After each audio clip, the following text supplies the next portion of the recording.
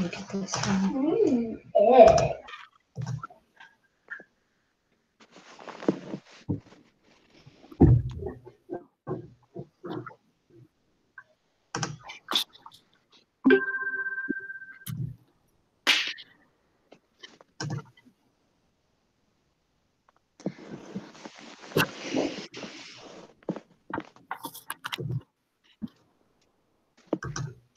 All right, I'm going to jump into it so we don't go too long.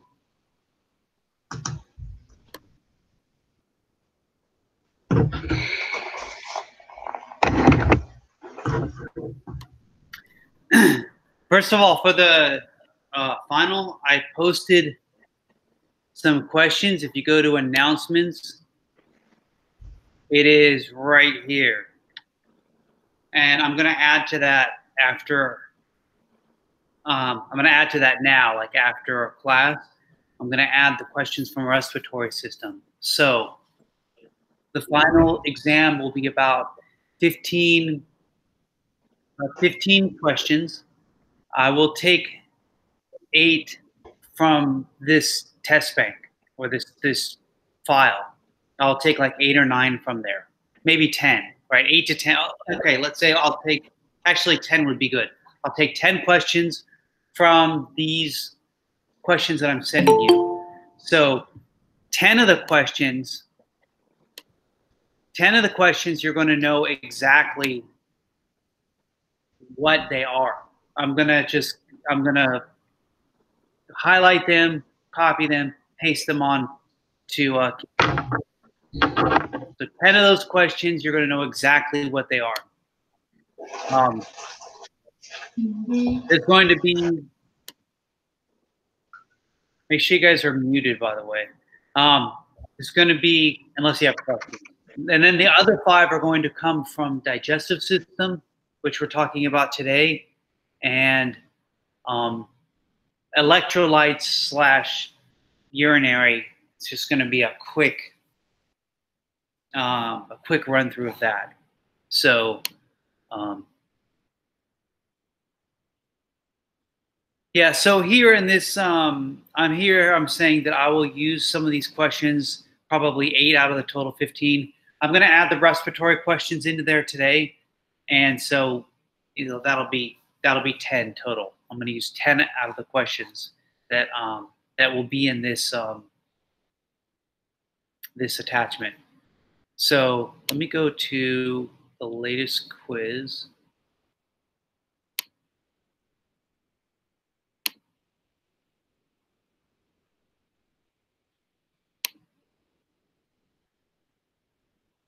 All right.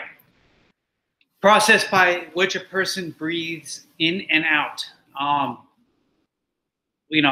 just wanted to know what the factors were for inhalation, and so I'm looking for the diaphragm flattening, the external intercostals.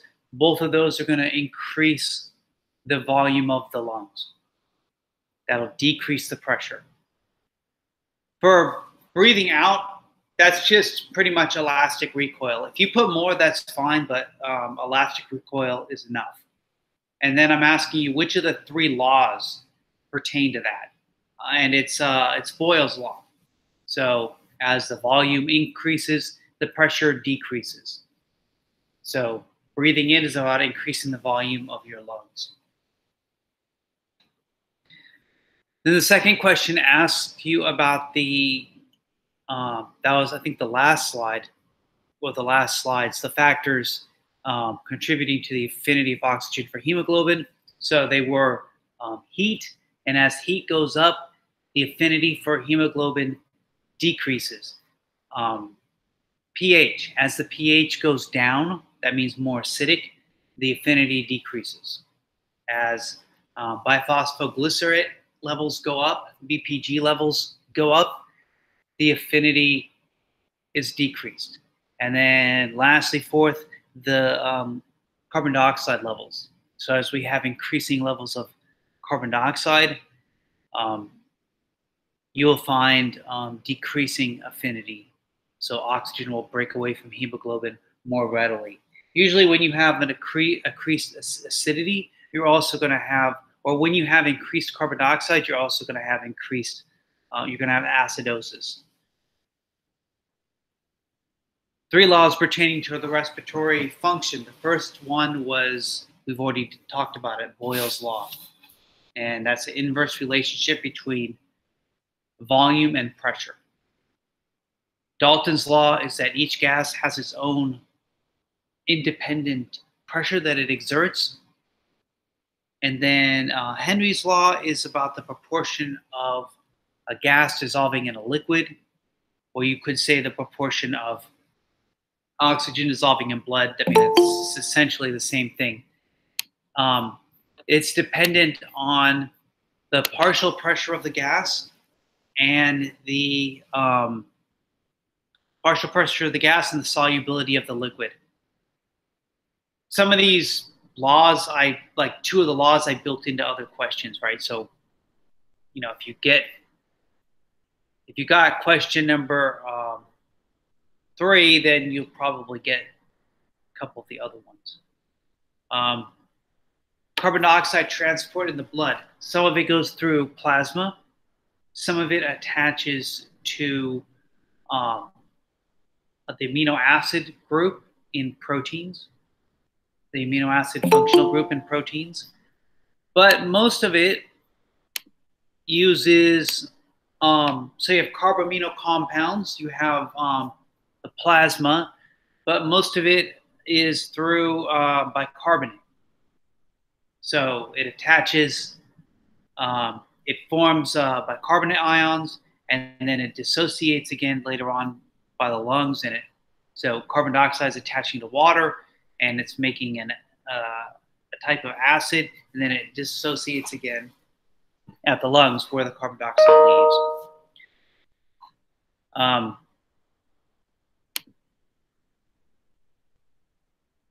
Can you guys hear me? Because someone just called me. I want to make sure it's not you guys. Just hit something in the chat if you cannot, if you can hear me.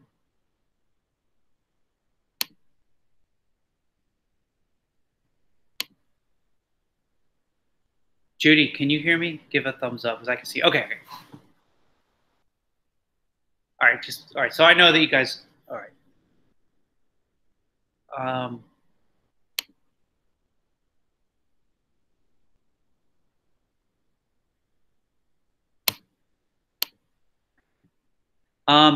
Why is the air thin in the mountains?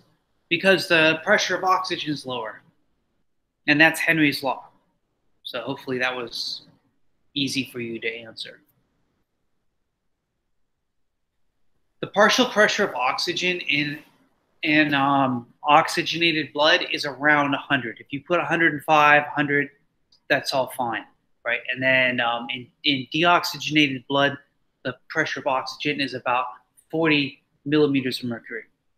For carbon dioxide, it's going to be higher in the deoxygenated blood. There it's about 45. And then in the oxygenated blood, the amount of carbon dioxide is lower. It's about 40. So, and then that all moves around by diffusion, right? Higher to lower pressure. That's how gases move. That's how liquids move. Aside from tidal volume, what are some other volumes used in pulmonology? That goes back to that slide where we had tidal volume was kind of like in the middle, and then above that was inspiratory reserve, and then expiratory reserve. So that is, you know, the maximum amount of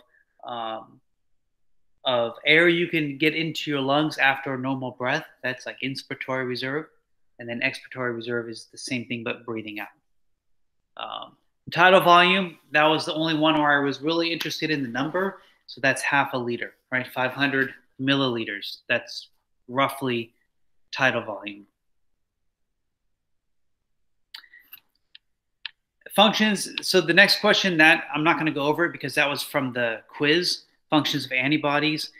The next one, all 4 methods of the second line of defense. The only way that question is different is that instead of 3, it was 4.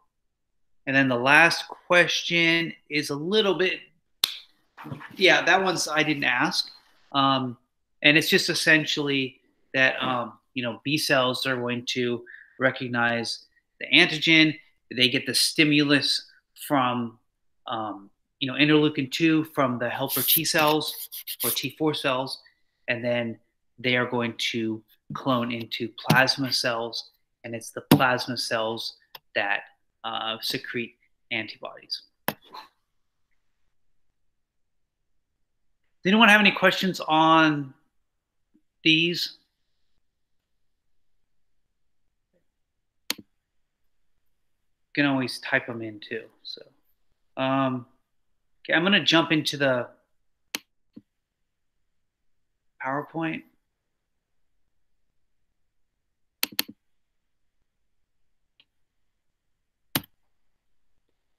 So, digestive system. And there it is. So the digestive system, it's divided in, there's two parts to it.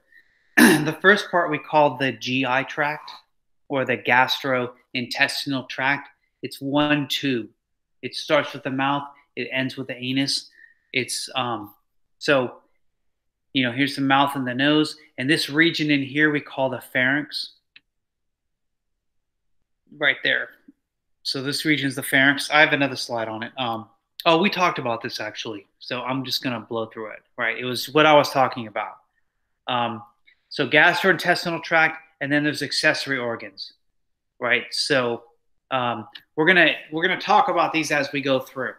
I'm not really going to talk about the accessory organs up in the mouth, which are your teeth, your tongue, and your salivary glands. I'm not really going to focus on that. But once we get down to the abdomen, the liver, the pancreas, and the gallbladder, I'll talk about that. So I've got a slide coming up on that. So we talked about this, the layers, and I think I didn't make a slide on it. There's 4 layers, mucosa, and the mucosa on anything is going to be the most inner layer. So mucosa is right here. Then submucosa, this grayish part.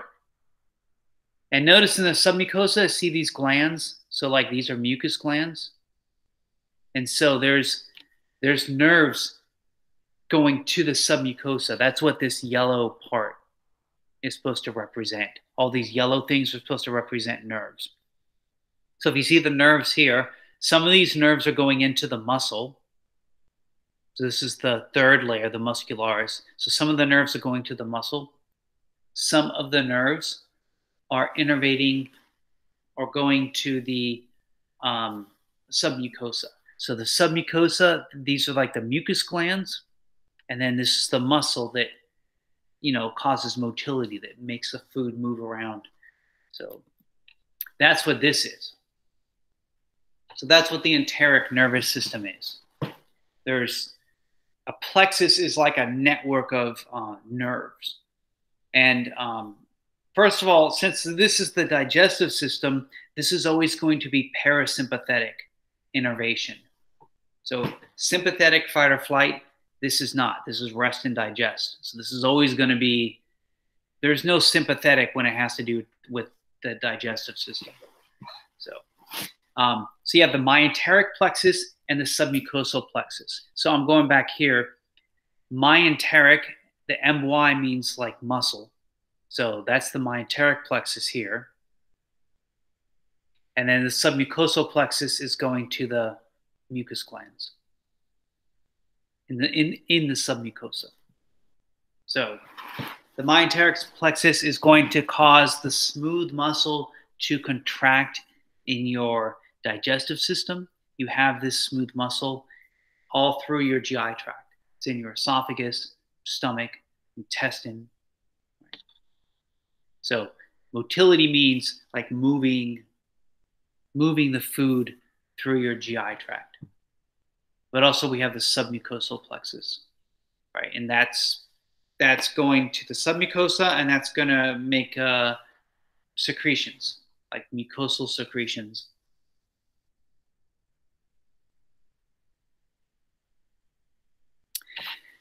This is a a side view, sagittal section, and it's not really a good one, but it's trying to show you this thing called peritoneum.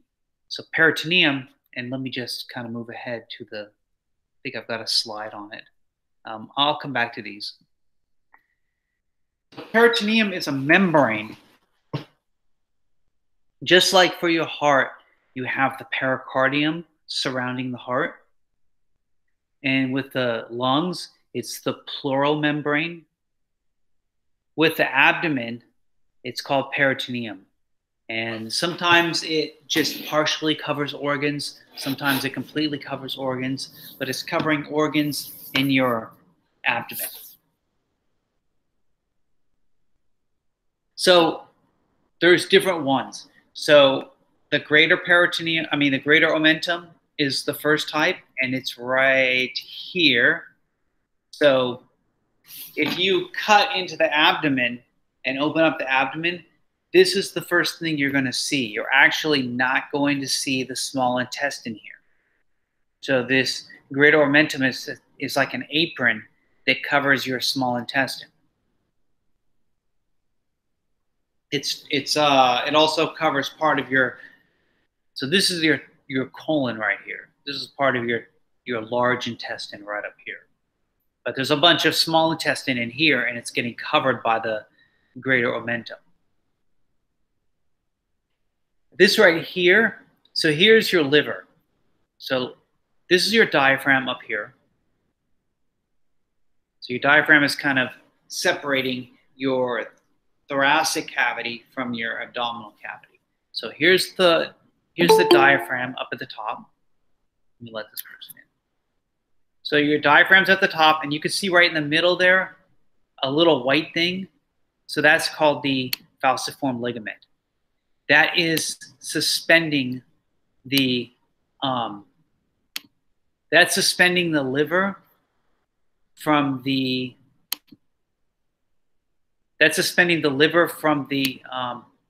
diaphragm. So that's pretty much, it looks like it's bisecting the liver, and it sort of is. The liver has like many lobes to it, but if you kind of look at it quick, it looks like that thing is separating the two big parts of the liver. And so that's what, this is your liver. And so it looks like it's separating it, but it's not so much that. It's suspending, it's holding your liver to your diaphragm. And then there's another one, which I'm going to show you on the next slide, called the lesser omentum, and it's like right underneath your stomach. So there's the lesser omentum, I'm sorry, right above your stomach. There's the lesser omentum. It's suspending the stomach and part of your, so this is the stomach, this is the beginning of your small intestine. So we're using the word duodenum or duodenum. So here's your small intestine, and here's your stomach. So this lesser omentum is suspending this from the liver. See, so like everything doesn't just fall out. If you cut open the abdomen, it doesn't all just come out, right? It's all being held by peritoneum, right? The greater omentum is holding all of this small intestine in. The lesser omentum is holding the stomach to the liver. The falciform ligament is holding the liver to the diaphragm.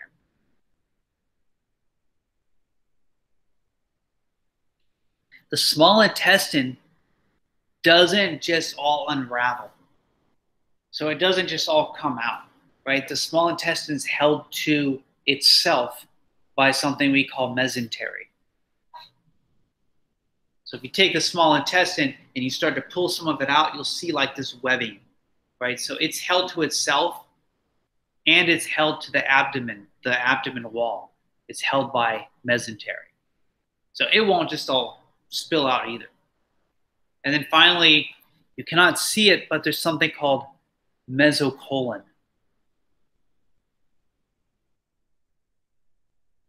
Mesocolon. It's binding the colon to the abdominal wall. So this is your colon, aka large intestine, right? It comes up here, comes across here, and it goes down here. So what they've done is that they've lifted this greater omentum up Because the greater omentum's here. It's like an apron. It's been lifted up. So there it is. So now you're seeing small intestine. But you notice that the mesentery holds the small intestine kind of together so it doesn't just all unravel. The mesocolon is behind this, and it's holding this to the posterior abdominal wall. So those are different peritoneums. They get infected sometimes. They get inflamed. It's a very common thing. When someone has it, if you just touch their pinky to their abdomen, they're gonna like scream in pain. But it's something that you'll like run into. So these are the 5 different types of peritoneum. So they're just membranes. If you were to look at the kidneys are on your abdominal wall. They're covered, it's called retroperitoneal. They're covered like only on one end. So the front of the kidney is like covered with a membrane, and that's kind of like held to the abdominal wall. So it looks like a cyst. Some people think it's like a big cyst, right? But if you cut that peritoneum away and pull that membrane off, then you see like a regular looking kidney. So we call that retroperitoneal. All right. I'm not going to test you at all on the mouth because I don't have time to get it all in there. But you know, there's the teeth, there's the mouth. This dangly thing right here is the uvula. When you swallow, this is going to go block your nasal passages so food doesn't go up into your nasal tract. This, these things we call frenulums. But this right here, so you have like openings for your the salivary glands. You've got one here. You've got one like down here on like the floor of your mouth, and then you've got ones on the side. So I'm not going to test you on them, so I don't have time to get to them. But these are the carotids. They're on the side. They're probably most likely to become like impacted or like blocked. So you have a parotid gland here with ducts. You have a sublingual, lingual for tongue, and submandibular for mandible. So you've got 3 sets of salivary glands. And your saliva is pretty much water to make, most of it's water, 99% of your saliva is water. It's going to make the food moist. But there's some other things in your saliva as well. There's some enzymes and some other stuff, which we don't really have time to get into. So you chew the food, and chewed up food, we call that a bolus. A bolus is just a mass of something. So sometimes a bolus has to do with like IV, like fluids, an embolus. That's it. But a bolus is just a mass of something. So in the case of food, a bolus is like chewed up food. And so this slide is about swallowing. Deglutition is the act of swallowing. Mastication is the act of chewing. Deglutition is the act of swallowing. And so swallowing, you know, how is it that we swallow? You know, our tongue pushes that food up to our soft palate, up to the back of your mouth. And then you've got receptors. You've got receptors up back there. So there's receptors in the back of your oropharynx, the back of your mouth. And that is going to the brainstem, to the medulla oblongata. And then there's nerves going back from your brainstem back to a couple places. Back to muscle in your pharynx, in the back of your mouth, in your esophagus. It's going to that muscle. And it's also going to the epiglottis, which I'm going to show you on the next slide. It's going to the epiglottis, and it's going to the uvula. So the uvula is that dangly thing in your throat that's going to block your nasal passages. The epiglottis is down in your trachea. So here's the epiglottis.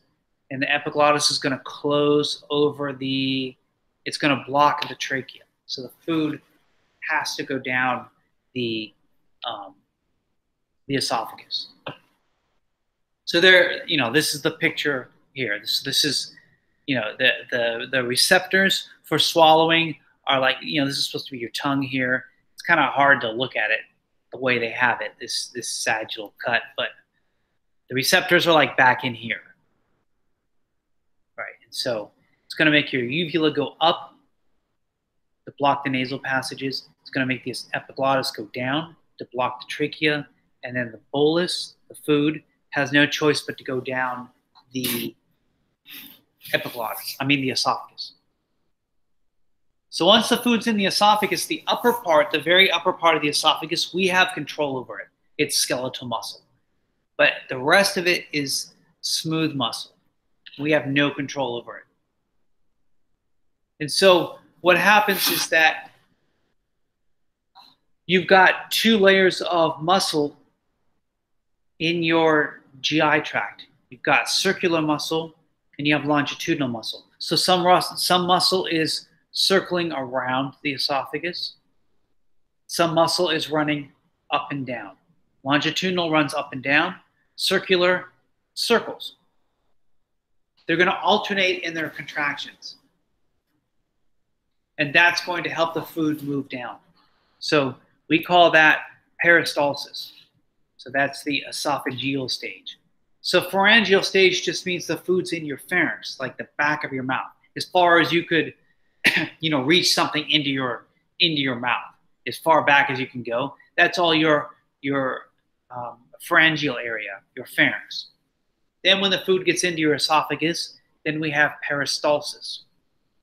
Peristalsis is just the alternating contractions of your smooth muscle. I'll go turn that up. Hold on.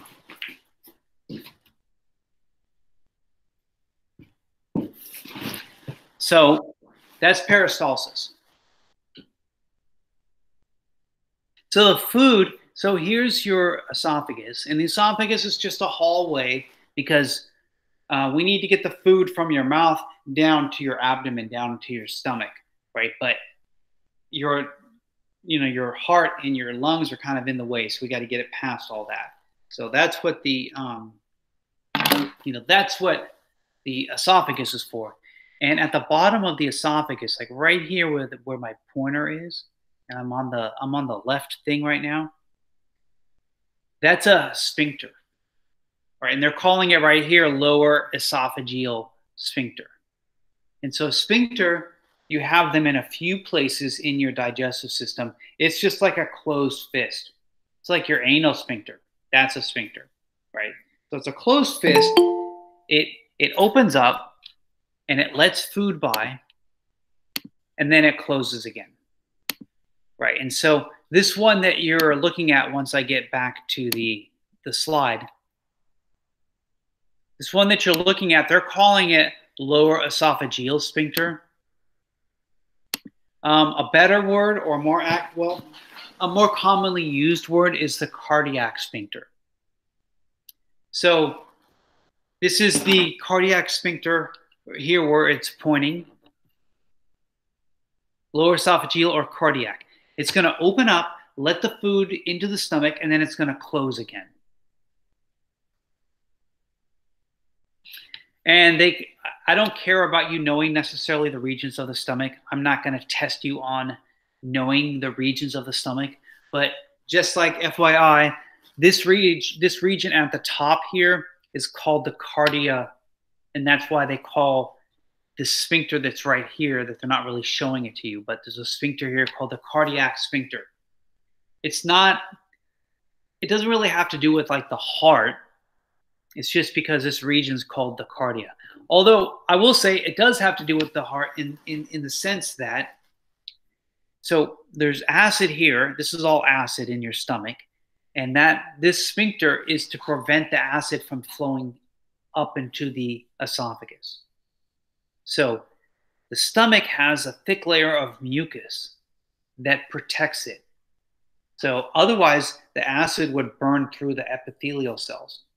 It burned through the lining of the stomach, but it's got a layer of mucus protecting it. But the esophagus doesn't have it, And so when that acid flows back into the esophagus, that's why we call it heartburn or esophageal reflux or GERD or whatever you want to call it. But it can mimic heart problem, like a heart attack or something, because your heart's here and then your stomach's like right about here. And I don't know if like my camera's showing it, but the esophagus coming up, so your esophageal sphincter is somewhere around here. The apex of your heart is like really close to it. And so it's a very common thing where people will have heartburn and they will interpret it as a heart attack. It's also a common thing, not as common, but to have a heart attack and interpret it as reflux or heartburn, right? And then sometimes with heart attacks, people throw up and then they feel better. And that's a very, it's intuitive that would be something digestive, right? Oh, my esophagus was burning. I threw up. I felt better. That must have been the pasta sauce I ate, right? Whereas really, that's like a horrible sign. It's like not a good heart attack. But they call, anyway, this is a sphincter here that they call it the cardiac sphincter. And then there's this region at the other end they call the pylorus. And so there's another sphincter right here on the other end of the stomach called the pyloric sphincter or the pyloric valve. And that is going to prevent all the food from going too quickly into the small intestine. So this is the end of the stomach here. This is the beginning of the small intestine. You don't want the food to just move really quick into the small intestine. So this sphincter, this ring of muscle, is to regulate the passage of food, to make it go slow. The sphincter up here at the top is to prevent backflow. So they've got two different reasons for being there. As far as all this other stuff, I don't care about the regions of the stomach. I do want you to see something else, though. So look at the muscularis. Remember, the muscularis is the third layer. Mucosa, submucosa, then the muscularis. So the muscularis, the whole GI tract has two layers of muscle, circular and longitudinal. The exception is the stomach. The stomach has a third layer. It's got an oblique layer or diagonal layer. So there's three layers to the stomach. So I just wanted you to see that the stomach has a third layer of muscle, oblique or diagonal, circular, longitudinal. Because it's the nature of what the stomach does. The stomach is taking your food and it's liquefying it. So if you eat like a box of pizza crust and croutons, your stomach's going to liquefy that. And it's turning it into liquid because we want to turn it into liquid because we want to get all the good stuff out of the food, right? But to do that, this has to be really acidic. So this is all, let me see, this is a better slide. So it's the food, here's your esophagus, the food drops in. This is all like an acid bath, right? It's all a bunch of hydrochloric acid and it's sloshing back and forth. So to make that food slosh back and forth, you need like extra muscle in there because that food's getting manhandled, right? It's just getting pushed around in a lot of acid, and that's going to physically break down food. So that's the main job of your stomach, is to physically break down food. So when you think about how food gets broken down, there's two ways. You got to physically break the food down, and you have to chemically break the food down. So if you were on a liquid diet and you're just drinking milk and sugar, things like that, right? Physically, or mechanically, that's already liquid. So your stomach actually wouldn't have a whole lot of work on that end, but you still have to chemically break it down.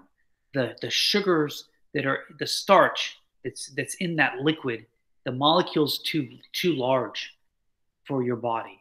And the pieces of fat, even though it's liquid, it's still too large.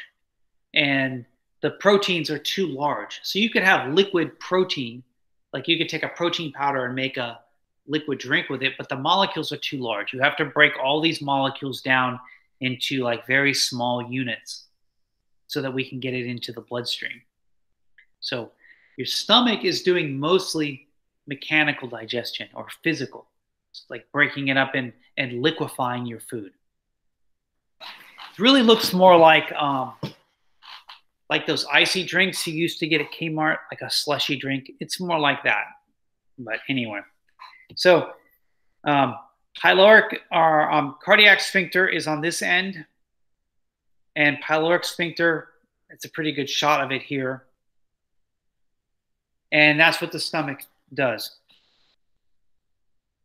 Here I'm looking at the mucosa of the stomach. In other words, we're looking at, so here's the mucosa,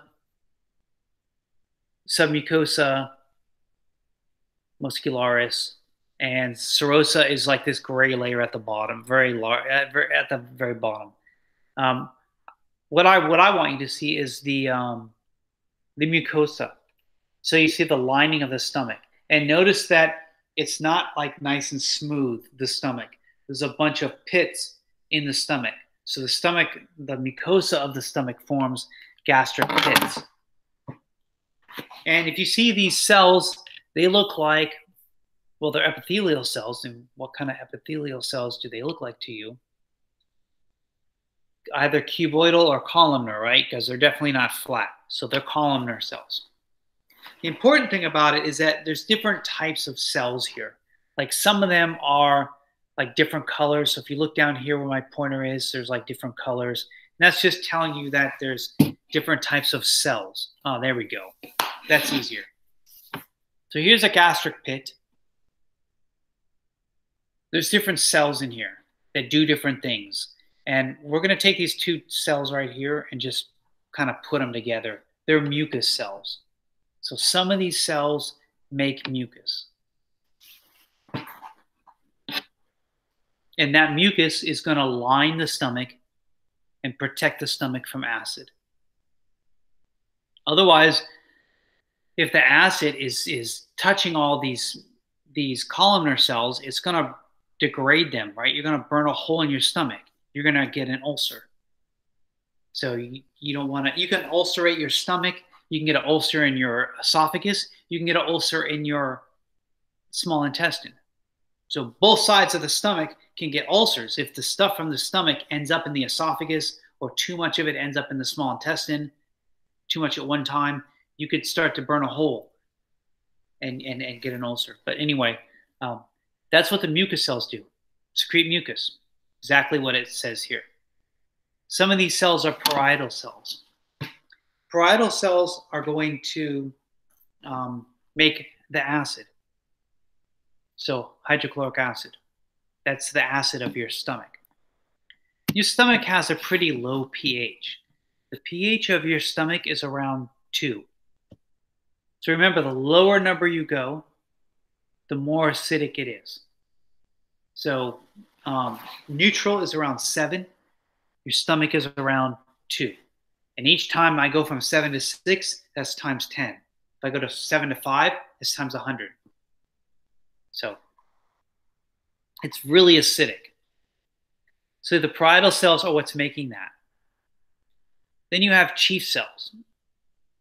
Chief cells are making an enzyme, a special enzyme called, well, 2 special enzymes. One's called pepsin. And pepsin is an enzyme that breaks up proteins.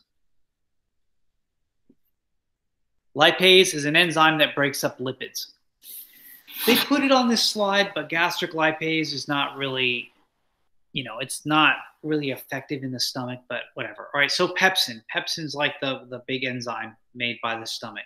Normally, enzymes could never handle something so acidic, but pepsin is an exception to the rule. So pepsin works on proteins. It breaks up, it like chemically breaks down proteins. And then lastly, you have this thing called the G cell. We'll talk about gastrin later. It's a later slide. So pepsin, I'm talking about pepsin, but then we see right here it's something called pepsinogen. So remember the OGEN means that it's inactive. So pepsinogen is an inactive form of pepsin because pepsin is an enzyme that breaks up proteins. So if you were to release pepsin right here in this pit, the pepsin would turn around and start dissolving all these cells. Right? So you want to make it inactive. And so the pepsinogen is going to go up this pit and it's going to go into the lumen of the stomach, you know, where all the liquid is. And then the acid of the stomach will activate the pepsinogen and turn it into pepsin. So just remember, if you see an OGEN, it's inactive. Remove the OGEN, and then that's the active form.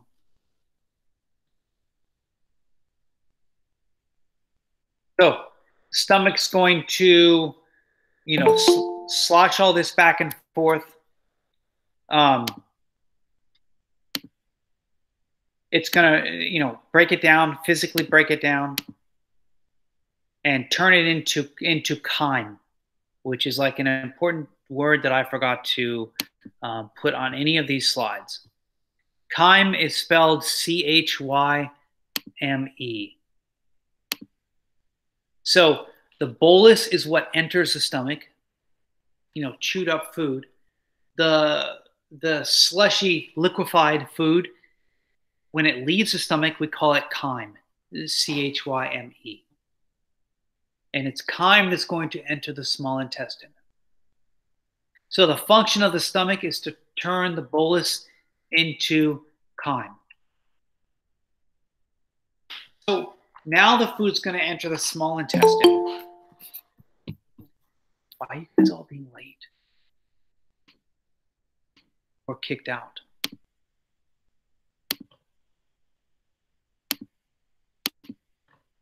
Oh, kicked out. Sorry, you got kicked out. All right.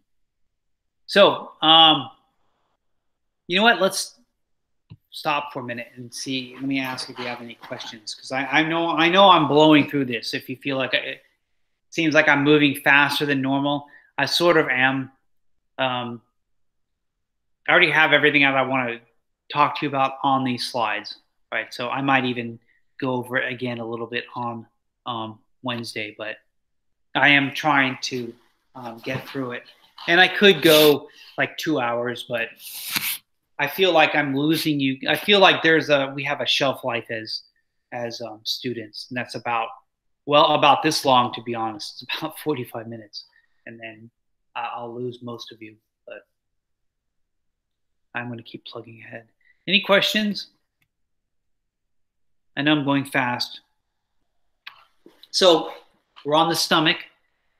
We're done with the stomach. The stomach liquefies your food because we want to get all the good stuff out of it. The small intestine is where the stuff gets absorbed. And there is a little bit of a small intestine right here. So we call that the duodenum. Let me see if let me go back to the first slide here. So the esophagus, it's a hallway. Stomach, liquefy your food. Small intestine, that's all this area right here. And it starts right, like you see where my pointer is? It's like right here. So this is the beginning of the small intestine, and it drops behind this piece of the large intestine here. It drops behind it, and then there it is. And so there's 3 parts to this small intestine: jejunum, ileum, duodenum. Don't worry about the jejunum and ileum. We don't have time for that. Duodenum is a very common way to say the small intestine. The duodenum or duodenum, I'm underlining it here with my pointer. That's the first part of the small intestine. That's where most of the absorption happens. So that's the main job of the small intestine, absorb. So you have it's chemical breakdown and absorption. So the food's pretty much liquefied at this point. We have to chemically break it down and make everything small as we can. For example, starch. Like if you take, bread and you chew on the bread and you can make it liquefied, or you're eating goldfish crackers, that's starch, right? And you chew on it and your stomach liquefies it. It's too big. Even though it's liquid, starch is too big to absorb into your bloodstream. So you have to turn it into glucose. You have to make it even smaller. And this happens in your small intestine. So chemical breakdown, but more importantly, absorption. So this is where everything gets absorbed.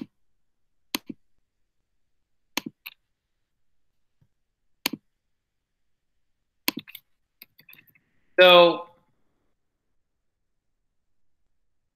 we're at the small intestine now. So here's the stomach. Here's the duodenum. See, so you're following it over here, and then it's all this stuff, right? And so then the large intestine, by the way, when we get to it, is going to take back the water. It's going to reclaim as much water as possible. That's what the large intestine does. So the small intestine, we know, is going to absorb. This is where everything gets absorbed into your bloodstream. So before we get to that, I want to talk about a few accessory organs. So the accessory organs that we have down in your abdomen are your liver, gallbladder, and pancreas. What's been removed is the stomach. The stomach's like right here where I'm kind of circling it. So when you want to see the pancreas in someone, you got to like take the stomach and lift it up, and the pancreas is underneath. So, so if you notice, if you look at the pancreas, this is there's like a tube, a duct inside the pancreas. And if you follow it, there's actually two openings here. So it leads into the small intestine. Same thing with the liver. So the liver is making bile. It's making something. And there's a bunch of ducts. And you follow it down. I'm following this green thing down. And it's also emptying into the small intestine. And then finally the gallbladder, which is storing bile. And I have that on a slide. It's going down this duct, the cystic duct, and it's going into the small intestine as well. So the liver, the gallbladder, and the pancreas are all secreting things, putting it into the small intestine. So that's why we call them accessory organs. Like it's not part of that one tube, that GI tract, but they're also helping. So I put a list right here: the liver, the gallbladder, and the pancreas. So the liver does lots of things. We don't have enough time to spend on the liver, but it's, does a lot of things. Here, it makes bile. One of the things that it does is that it makes bile. And bile takes big fat drops and makes them into small fat droplets so that the enzymes can then break it up. So the main enzyme that breaks up fat is called lipase. Lipase for lipids. And before lipase can work, the drops of fat are too big. They have to be made smaller. So that's what bile does. The gallbladder just holds on to bile because you're making bile all the time, but you might not be eating fats all the time. So when that's the case, that bile is going to be stored in the gallbladder until it's needed.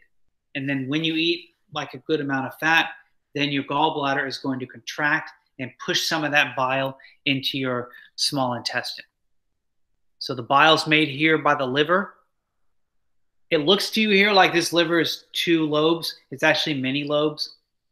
But that makes the bile, and then the gallbladder stores extra bile. The pancreas makes two types of things. One, digestive enzymes. So enzymes that chemically break down our food. The second thing that it makes is bicarbonate, sodium bicarbonate. And bicarbonate is a like an antacid. Well, it's like baking soda. It's baking soda, right? Baking soda can be used as an antacid, right? Your pancreas makes it. So coming from here, the stomach's not here, but imagine the stomach's here. And so coming from here is a pH of like 2, right? That's way too intense for the small intestine. So coming from the pancreas is bicarbonate with a pH of like 8.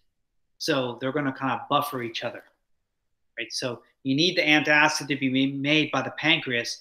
Otherwise, that's too much acid for your small intestine. So the pancreas produces bicarbonate and it produces digestive enzymes. So there's lots of enzymes that the pancreas makes, and I put a list here, and the list could be for later. You don't have to worry about the list right today, but there it is. So these are enzymes. These are some of the enzymes that are made by the pancreas. And next to it, I put what we call the substrate. The substrate is the thing that the enzyme works on. Amylase breaks up starch, lipase, lipids. And then the other 4 deal with proteins. Your body spends a lot of energy. So there's 3 types of energy that you eat, right? You're eating carbohydrates, lipids, or proteins. That's pretty much your energy sources in food. So all the food you eat they're one or the other. So out of carbs, lipids, and proteins, your body spends the most time working on proteins. It takes your body more energy and more effort to break up proteins. And you can see the example of it here. So we've got an enzyme to break down starch. Starch is a carbohydrate. We have an enzyme to break up lipids, like olive oil or something. And then there's 4 enzymes that break up proteins. So proteins are the most satiating of the foods you can eat. Like if you want something that'll make you feel full for the least amount of calories, your best bet is to go with a protein. The worst thing for you to do is to go with a lipid. Lipids, simple sugars, so like Twinkies, cake icing, something that's just like sugar and fat is not going to make you feel full. And fat has like almost twice the amount of calories by weight than carbohydrates or proteins do. But anyway, there's your enzymes made by the pancreas. I know there's a lot. There's 6 there. There's a 7th enzyme that we talked about from your stomach, pepsin. So there's 7. Here's 6. Add the enzyme from your stomach. That's 7. And then there's 3 more right here. So pepsin is the 7th. And then there's 3 more that are made by your small intestine. So your pancreas makes enzymes. Your small intestine makes a few enzymes. Don't get overwhelmed by it. It's on a slide. This thing's getting recorded. So just take your time with it. It's not, if you wrote it all on a piece of paper, all 10 of the enzymes and the substrate, you could probably get it all down in 15 minutes. Lactase. Lactase breaks up lactose. Maltase breaks up maltose. All right. And then I just put down here this 3rd bullet point. I was just telling you that lipase and amylase are made in a few places. Amylase is made in your saliva, and it's also made by your pancreas. Lipase is made by your pancreas.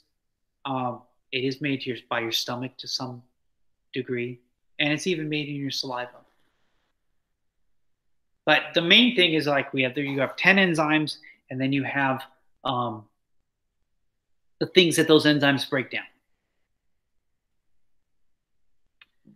So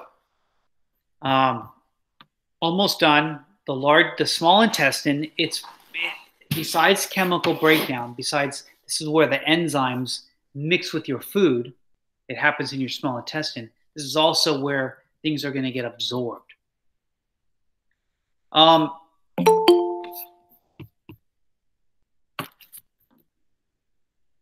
Let someone in. Gives me a second to breathe. Oh, wow. No, I'm going to go for it. I'll wrap this up in five minutes or so.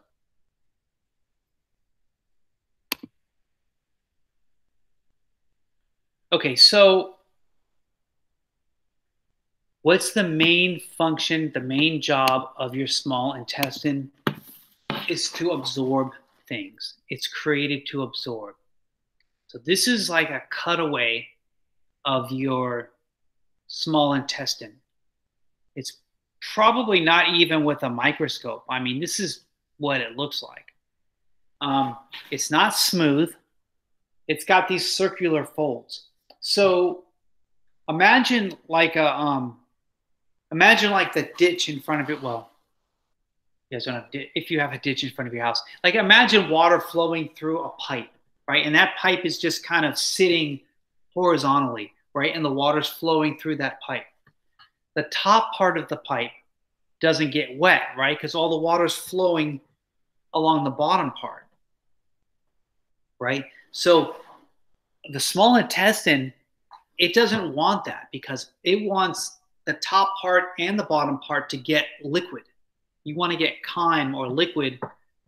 You want all the intestine to get it. So as the chyme goes through the intestine, it spirals around so that the top part and the bottom part, gravity doesn't dictate that all the fluid is just going to stay at the bottom part of the pipe, right? So as the chyme, as that fluid moves through the intestine, it swirls it around. And that's what the circular folds do. It forces that chyme to go to the top part too. It just spirals around as it goes through your intestine. So that way all the intestine gets some of that chyme. The other thing is that if you look at the intestine, it's not like the stomach where it's like pits. They're like little fingers. There's like a bunch of little fingers coming out, and those increase the surface area. So you have much more of an area here to absorb stuff as opposed to it just being flat. So these cells, these are called villi, or for singular, villus. V-I-L-L-I for plural. Doesn't matter. But, if you look at the villi here, or the villus, you see that inside we have blood vessels. We have blood vessels, and even there's a lymphatic vessel. So this is where the absorption is going to happen.